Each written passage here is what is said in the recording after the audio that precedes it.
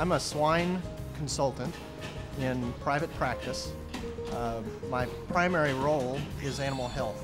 I'm from a rural community and wanted to come back to this area to work in this community with the farmers that I grew up with. Veterinarians who care for animals that are raised primarily for food have more than one mission. They protect the health of the animals, provide a good quality of life for them, and help ensure that you and I have a safe and plentiful food supply.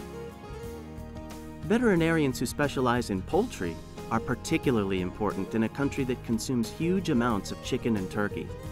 They ensure the health of live flocks, as well as the safety of food sold to the public. The future of veterinary medicine, in my opinion, can be summed in 3 points. 1, as long as there are companion animals, there will always be a need for veterinary medicine. 2, as long as there are infectious diseases on this earth and the need for cures, there will always be a need for veterinary medicine. And last, as long as there are people on this earth and the need for human medicine, there will always be a need for veterinary medicine.